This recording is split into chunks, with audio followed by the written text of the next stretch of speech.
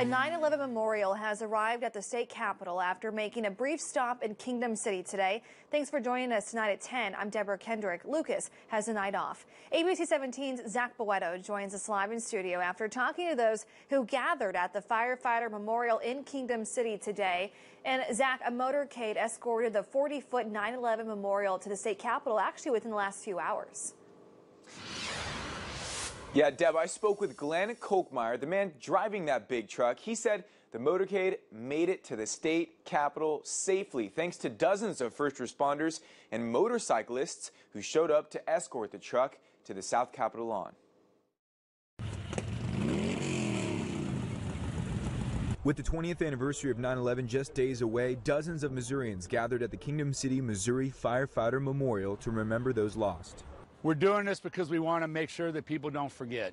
A 40-foot semi-truck stamped with the words "Never Forget" across its side, along with every name for those who passed on 9/11, arrived at the memorial today after making stops all across the United States from San Diego to New Mexico to Texas to Arrowhead Stadium, tonight arriving in our state capitol. Joe Torillo says he's happy to be here in Missouri. He's the man they call the last firefighter. He was pulled from the Twin Towers on 9/11.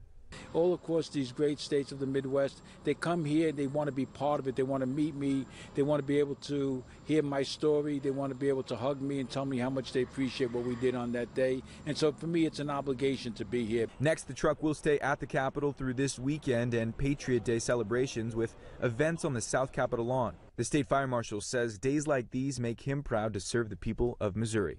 When we sign up for our careers, we never know where we're going to be, what we're going to do any particular day. And I think that's, a piece of why we do what we do, is just not knowing, but the commitment and the dedication that we give each day for the people we serve, our family and our friends, it makes it all worth that. Earlier, we let you know the motorcade was taking Highway 54, and Glenn, the driver of that truck, said there were people waving American flags on at least 75% of the bridges and overpasses all the way to the Capitol in support of the movement. Deb? All right, Zach, thank you.